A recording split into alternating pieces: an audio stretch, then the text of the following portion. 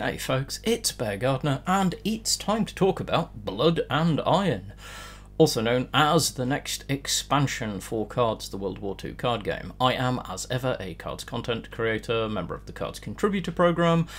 You can find all my links down below. Come join me on Twitch, follow me here, like, subscribe, you know the drill by now. And if you can manage, please do think about Ko-Fi or Coffee, depending on the way you want to pronounce it. Ultimately, it just gives you a you-focused way of deciding if you like the content, being able to support me, being able to make more of it. However, the focus of this video is going to be on the announcement article that we had today being Monday the 28th of October.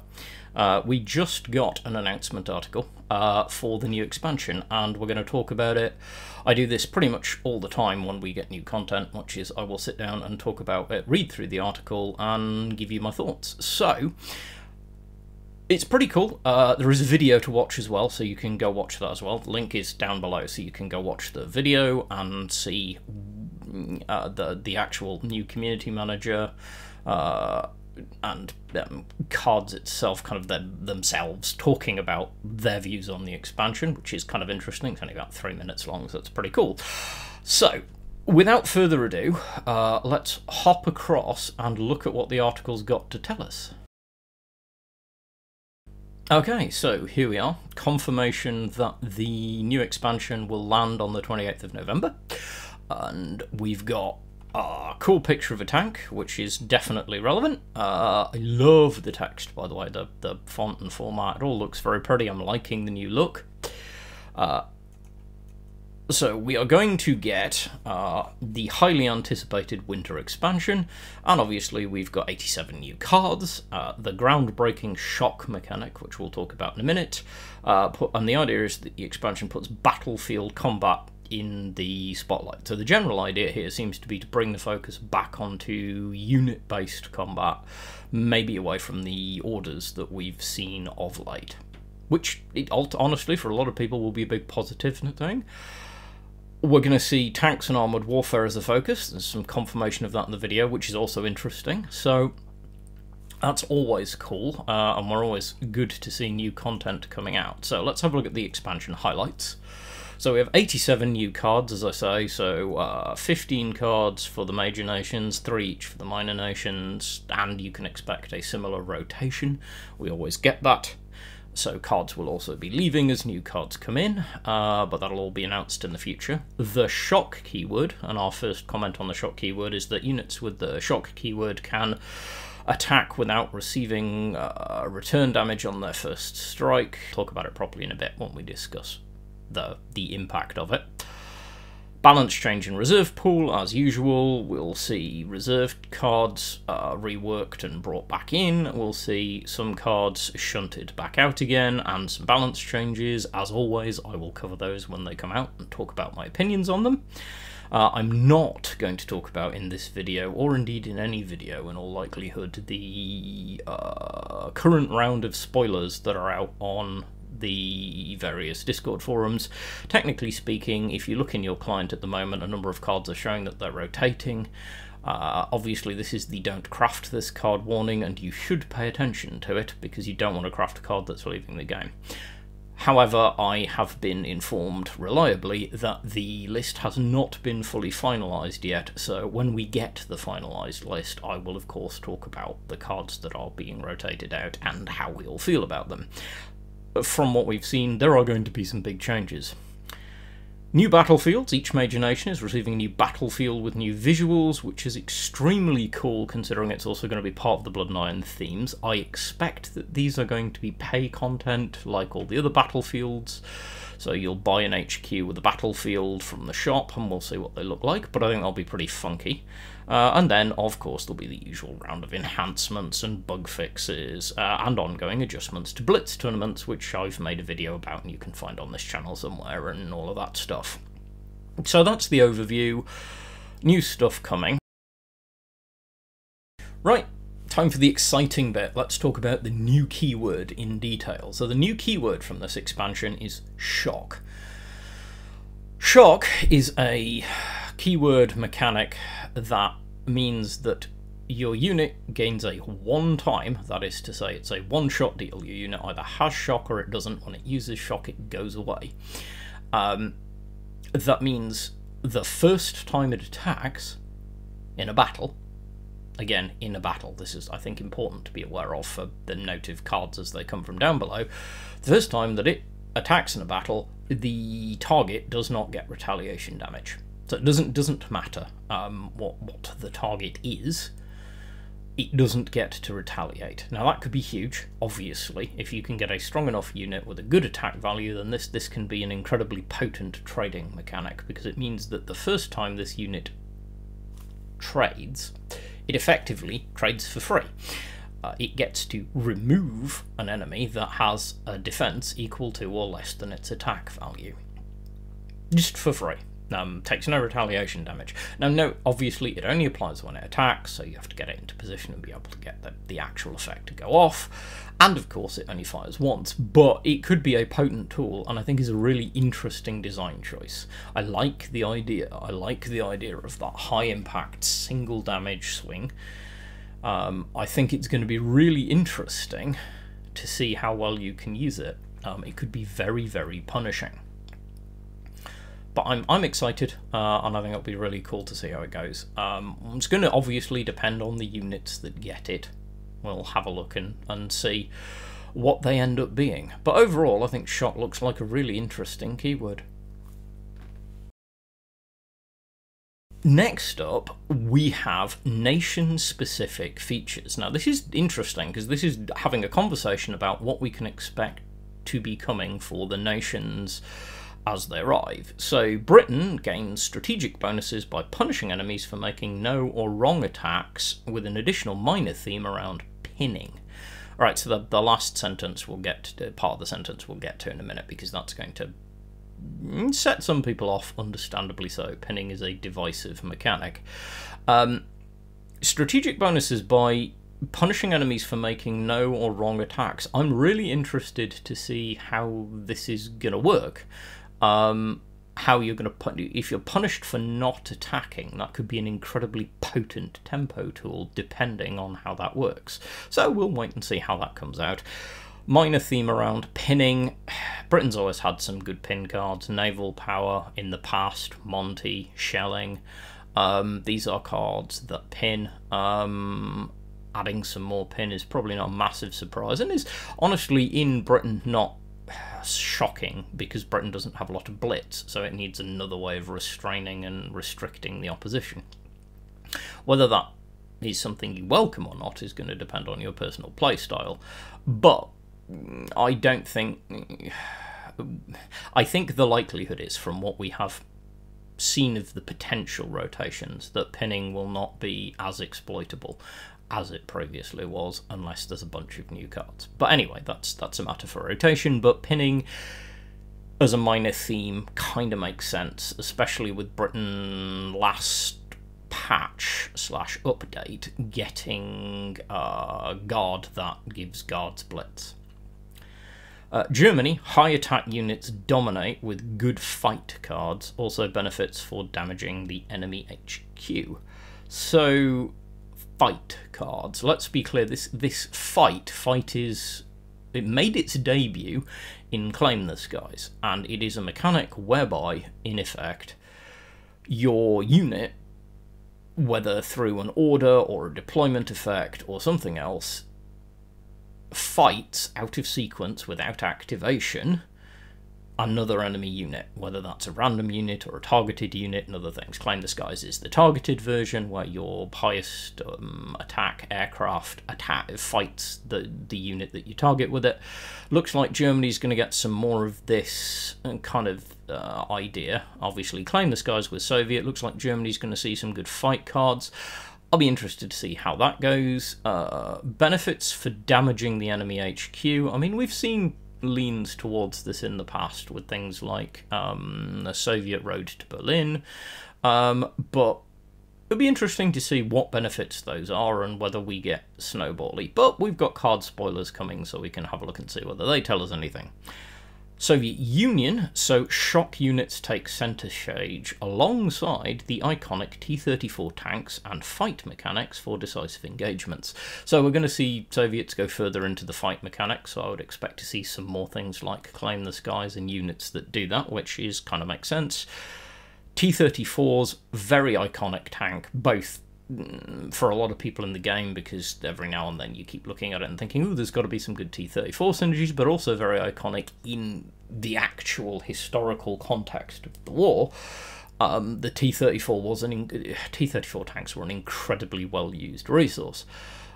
So that's going to be interesting, and it looks like, I mean, again, we are seeing that the Soviets are going to focus on this new shock mechanic. Now, that's interesting for a nation which has kind of been lagging behind for a while now, to kind of get centre with the new mechanic, especially a new mechanic that could potentially be very strong. So that'll be fascinating to see how that one goes. For the USA, we have the famous Sherman tanks playing a key role, so we're going to see yet more Sherman tanks coming into play. And then we have the support by a powerful 3-operation cost theme that enables efficient and precise tactical strikes. So 3-op's not new. We've had 3-op cost decks come and go every now and then, though there have been various cards that do benefit from the 3-op costing or buff based on it. It looks like we're going to see some more, and that would be interesting because that's going to slow things down. The 3-op cost deck has always been kind of dependent on getting ramp to get your units out, because it's quite slow but has lots of big bodies when it gets there, which might be a new tilt for the US in their way of dealing with efficient trading. Obviously in the past the US has quite often been known for efficient trading, particularly as a nation to pick in draft, but also just for frontline decks in general in the game. Mild spoiler warning, rotations at the minute look like that's going to get less amazing than it has been, losing some tools. Japan, so we have small shock units provide tactical opportunities, while big units boast strong stats but come with downsides that can benefit the enemy. I'm not quite sure what the second half of this is going to look like. We're going to have to wait and see what the spoiler cards look like. Small shock units, that slightly worries me in an already very aggressive nation. I'm not sure that it needs the buff, but we'll see. It depends on how small they're going to be. We'll have to kind of see where we go with it, but Japan has always been hyper aggressive. Japan getting bigger units that then presumably are going to be cheaper but with drawbacks is going to be interesting. So we'll see where we go with that. I think it's nice that we're seeing some commentary on the direction and choices that we're going to see. I'm fascinated, and in a minute we're going to get to go and see some cards and talk about those too. So I think it's good, actually, seeing some discussion about what the direction of travel intended for the nations is. So let's hop on down and go look at what's next. What's next, as it transpires, is the beginning of spoiler season, so we're actually going to get to look at some cards. So, we're going to start by looking at 10 cards. There is a disclaimer here that there might be minor changes before release, which we have seen before.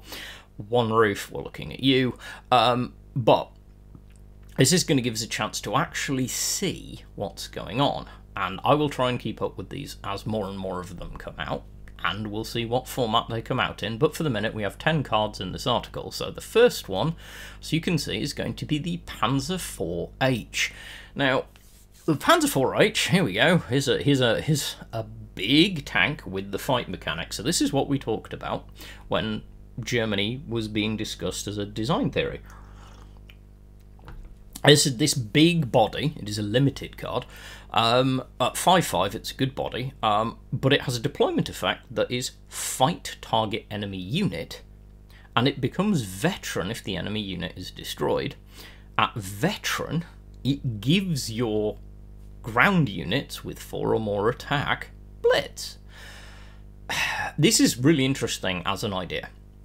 I don't know how massively used this is going to be. It certainly has potential.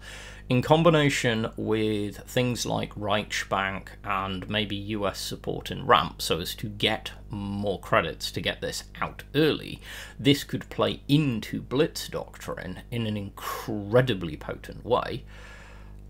Because obviously while it's on the board, your ground units with 4 or more attack, which will be a lot of your buffed tanks, will have Blitz. I like the design. Again, the art, of course, unsurprisingly, really good. And the 4H, an iconic, massive driving tank. Overall, it's an interesting idea. I think it might be one of those cards that you very much have to build around, which is why it's kind of probably good that it's a limited if that's something you want to do, because you're going to want to see it, but you're also going to want to be able to get it out. Late game, giving all of your ground units with 4 or more attack Blitz might be substantially less amazing. However, being able to get a swing without paying the immense 2 operation cost on this thing doesn't hurt. It's certainly a presence, because it has an impact as soon as it hits the board, and of course when it veterans, which the whole point will be that you'll deploy it, it'll destroy something and it will veteran, it heals itself. So overall, this is very strong, especially considering that, again, note fight target enemy unit. It doesn't say target enemy unit in an adjacent line. So if you drop this, you could use it to immediately engage via its long guns, presumably thematically, your enemy support line units. So this thing could delete any of the 0-4s that are quite common, the smokescreen ones, because you can target them with its deployment effect. Or take out anything in the support line. Big bombers. Note, bombers do get retaliation in the fight mechanic, so that is something that has always been noted as being intended so far, is that bombers still get to fight back.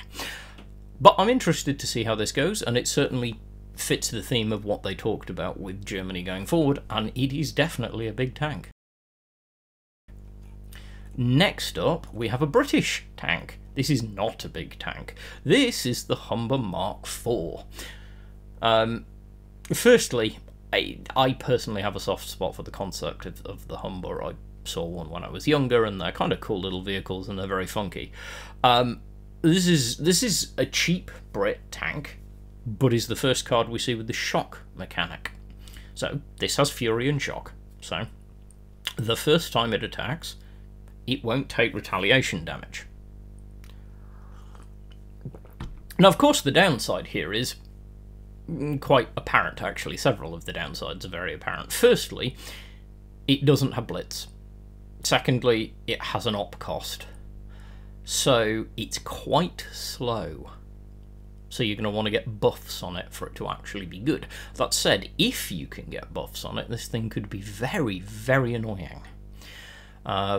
With that first strike from Shock, if you can get a good attack buff on it, could be really irritating. Overall,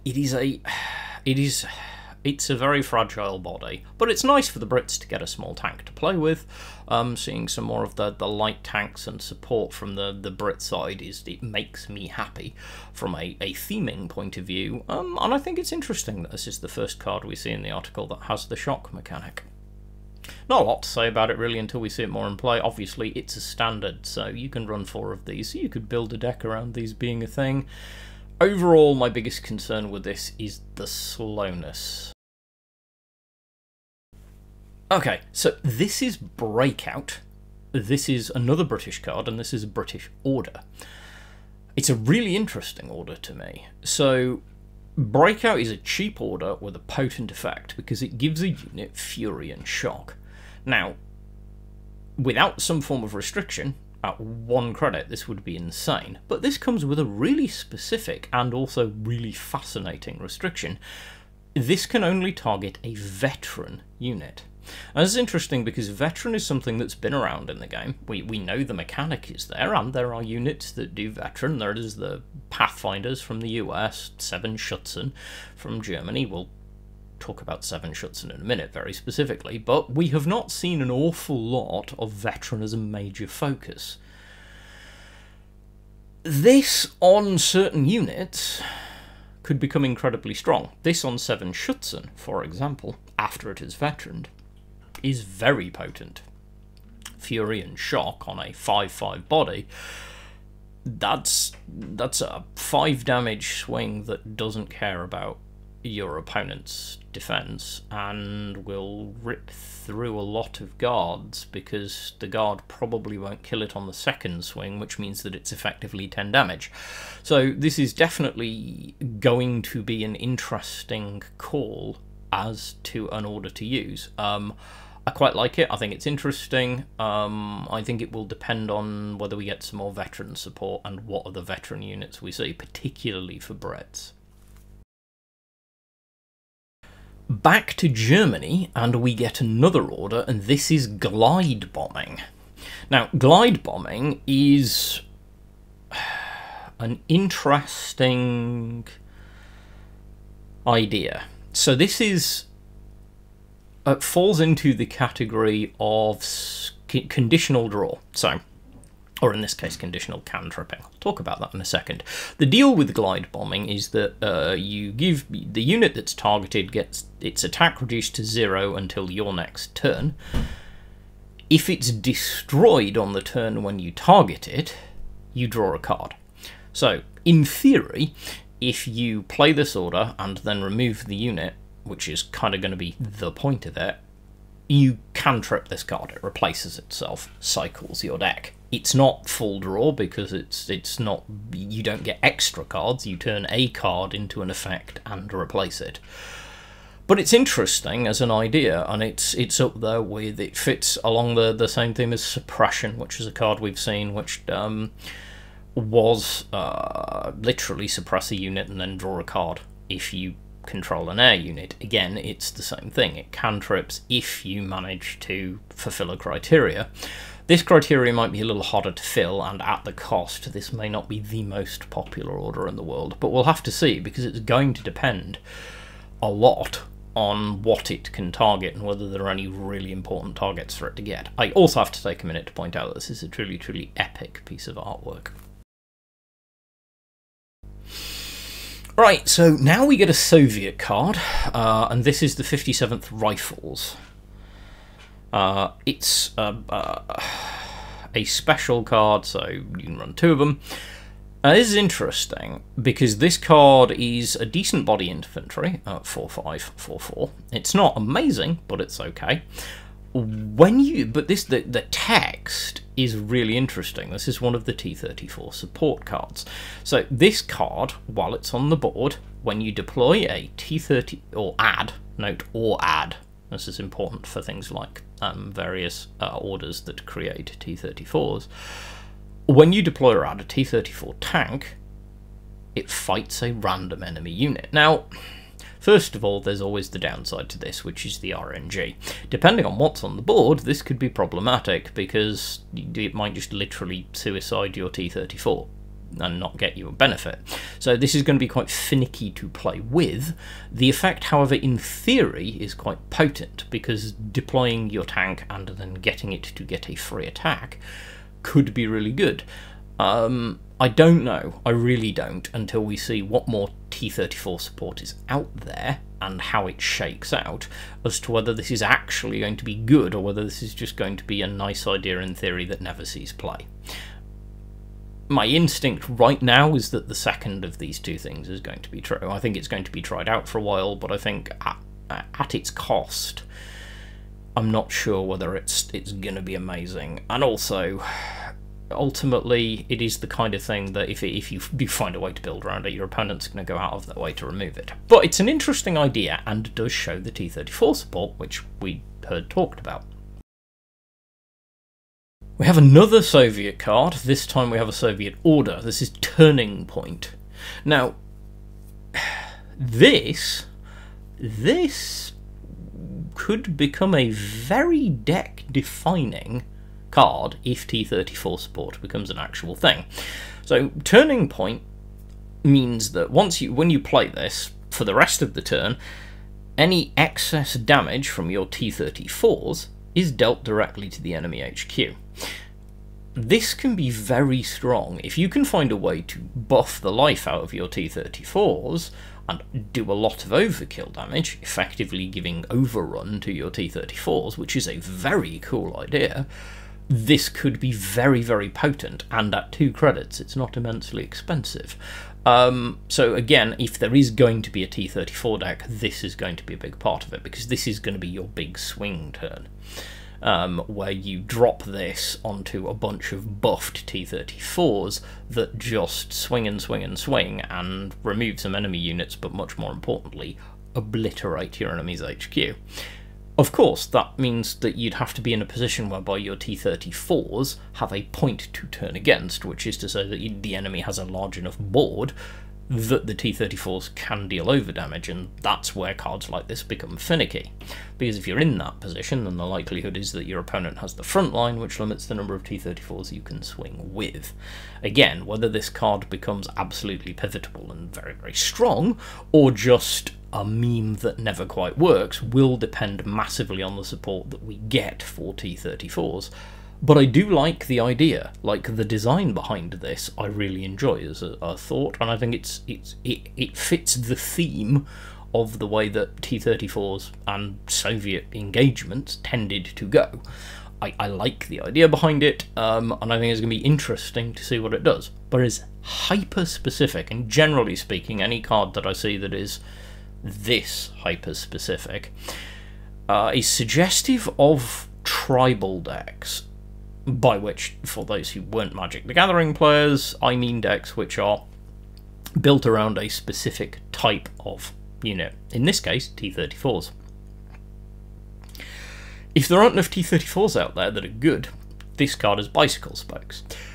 If there isn't a decent way of buffing your T-34s, this card is Bicycle Spokes. If your opponent doesn't have enough of a board presence, but with units that have a low enough defense that you can get overkill damage, this card is, you see where I'm going. This card may well end up being the definition of great idea, but juice and squeeze. It has the feeling of being just too situational. But again, who knows, maybe there's a way you can play into this, maybe there's a card coming that's going to reduce all of your opponent's defences to 1 for the Soviets for a turn, at which point this would be insane. But we'll wait and see. Pontoon Bridge. I'm very excited to see Pontoon Bridge being represented in the game, and yes, I am that much of an engineer nerd. That I think it's very cool that we're actually seeing a representation of this and the value of engineering in warfare. In this case, we're seeing it as a US order. Pontoon Bridge gives a friendly unit +1/+2, and if it had 4 or more attack, note if it had, not has, 4 or more attack, set its operation cost to 0 as well. This could be very good, and again, I think this will very much go into the 3-op cost direction that we've heard talking about, because a big part of that is going to be able to use things like, in the past, any 3-op cost deck has wanted to use things like Bolster or Land of the Free to reduce the operation cost of units, because obviously 3 operation cost is ridiculously expensive. So this could be very, very strong on a, for example, blitzing 6/6 body that then becomes a 7/8 body with an op cost of 0. This could be a pivotal card as a buff for that particular concept. Plus, frankly, again, I'm going to go with it, but the art is incredibly cool on this. This particular piece of art I actually think has a really interesting perspective and stylization. But anyway, my point being, this card, I think, definitely points heavily in the direction and feels more usable than perhaps some other ones might be. I quite like the look of this. I think it could be quite good. So, speaking of 6/6 bodies with bullets, welcome to the 2nd Michigan. So, this is a big 3-op cost card. Massive 6/6 infantry body, has the 3-op cost, obviously, and has a really interesting, if very, I'm not quite sure how I want to see it, piece of text here. So what this says is gain 2 credits when you operate a unit with 3 or more operation cost. So this needs parsing to understand how this is good, because on the first read you might look at this and think this is not great. In effect, this card, as long as you can pay the advance, reduces the operation cost of all of your 3-op cost units to 1, which is enormous. And it triggers on itself, because it's a unit. So you play this on turn 7. You then operate it for 3 credits, and then gain 2 to do something else. The idea behind it is very cool, but this is one of those things that is going to fold into the need for 3-op cost to have lots and lots of credits available to. Is it going to end up being a win more card? Because you have to be, to actually benefit from this, you have to have a boatload of credits that you're then going to use to roll ahead benefiting from. So you have to pay the toll to be able to do it. You can't gain the 2 credits unless you can pay the 3 credits, which in effect is spend 3, gain 2, which is perfectly viable when you've got 3-op cost units. So the idea behind it makes sense. Again, I don't know whether this is just going to end up being a very fiddly deck to pilot, but also potentially quite a good one. I don't know until we see the full package. But if you can get a decent ramp going on a 3-op cost deck, it's pretty good. And again, it makes a decent target for the previous card, because this card itself. But the downside, of course, is then this doesn't trigger to get the credit benefit, which is a anti-synergy. Again, is this going to be too janky? We'll have to wait and see. Or is it just going to be the new thing? Okay, so we have a Japan card and we have an Elite card. This is the Type 4 Cheeto. Now, the Cheeto is going to be noteworthy because it's an Elite.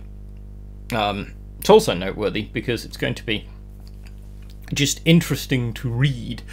So, the Cheeto is, as advertised, a big Japan unit, but this isn't one of those with a big downside. So, what's the deal with Cheeto? Cheeto has smokescreen, which is something that we are seeing more of, and that we've seen over the past some more smokescreen stuff slipping into Japan, so that is a synergy that is not minor. It has shock, which, as explained, back that way, just that way, in fact, and go back that way, rewind, up the top I talk about the shock keyword, and the fact that what this means is that the shock is a keyword that triggers the first time. Note, the first time, not the first time every turn or the first time every activation, the first time in the battle that a unit attacks, shock triggers. For that attack, the target doesn't get to retaliate. There's no return damage. So this is a big swing to do damage. It's an even bigger swing to do damage with shock, because what Cheeto says is that your units have +2 attack while they have shock. Now that's huge, because obviously that makes this 6. This is a 6/5 while it has shock. Not that the 5 matters, because while it has shock, it just deletes anything it swings against if it's got less than 6 health, or 6 or less health. Huge, huge thing. Could be very, very potent. However, Of course, it doesn't have blitz, it has a 2-op cost, but it is buffing your other shock units, so if you have small shock units, then you can get some big punch for trading out of them, which is again part of the thematics above. Right, another Japan card, and fitting the theme at the minute, we get an order. This is Defeat in Detail, and this one gets the interesting note that it's already spawned, as of the time of my recording this, its own article in, thread in suggestions on the main Discord.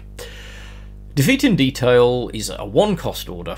It's a special, so you can run 2, and it says, your units get +1/+1, or when it damages, your units get, or it should be your units gain, but your units gets +1/+1 when it damages the enemy HQ.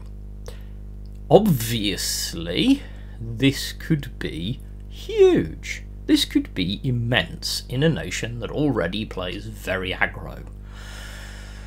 It could also be a complete waste of time and energy because it could do nothing, and that is the thing about this. It's very RNG. It's either going to be game-winning or totally pointless, and it's really not likely to be anything in between. Because if it gets rolling, it's insane. Especially if you can get it on anything with Fury. But honestly, even if you can get it on a Type 94 early, which now gets +2/+1 when it damages the enemy HQ, because it gets its own effect. Or if you could get 2 of these down, it would get +3/+2 whenever it is.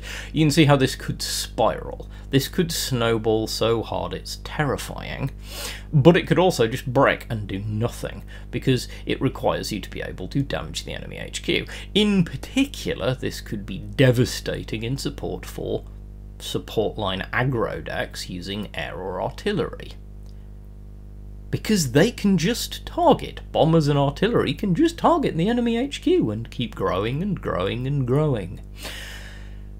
This has the potential to be a truly, truly insane card, and I'm not quite sure that I think printing it is a good idea.